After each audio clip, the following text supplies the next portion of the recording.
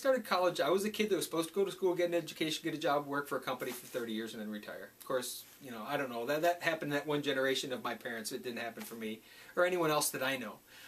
I was an art student in college. I wanted to go into advertising. I loved drawing, and my professors thought that I would be better as a sculptor doing three-dimensional stuff. So I started down that road, and I ended up with a degree in physics and math. So I went from this very right-brain creative to this very left-brain analytic, and my degree is in physics.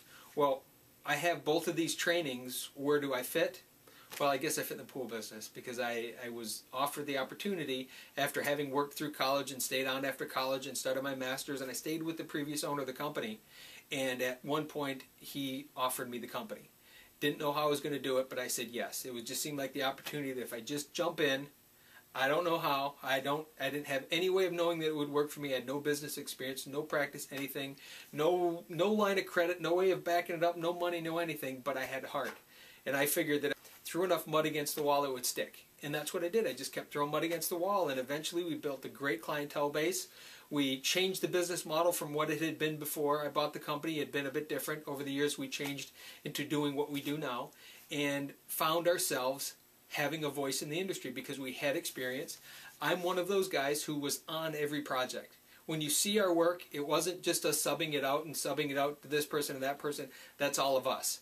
My hands were in every one of those. I wheeled concrete on every one of those, and I helped excavate and bolt and put it together and plumb. And so my experience is very practical. I've spent hours and hours and hours, 100 hours a week for many, many years in the process of building swimming pools. And from that came a lot of really cool design ideas because as I was in it doing it, I was seeing a better way. So that the next time I did it, I fashioned it a new way. And it allowed us to pioneer a whole new industry in the hybrid pool market. And as a result, then, some of this national, more public things that we're doing with Ask the Pool Guy, and we're doing some traveling and talking to other companies and helping in the social media world, which is interesting because in the process of all of this, we started a company that turned out to be a social media training company, and we got involved in websites. And so this old concrete guy, which was me, also became an advocate of the internet and very much an adapter of the internet, and would love to share that with people and want people to know how important it is to have a presence on the internet and to claim that space. So that process of just always staying in it, always being involved, being less of a manager and more of a doer, having people that could manage the pieces of the project, the pieces of the background of the business when I wasn't there, allowed me to be in the projects. And so being in the projects allowed me to learn a lot more than just watching someone else do it. I've learned it by doing it, and then I've improved it, and then I've done it and done it and done it and improved it again.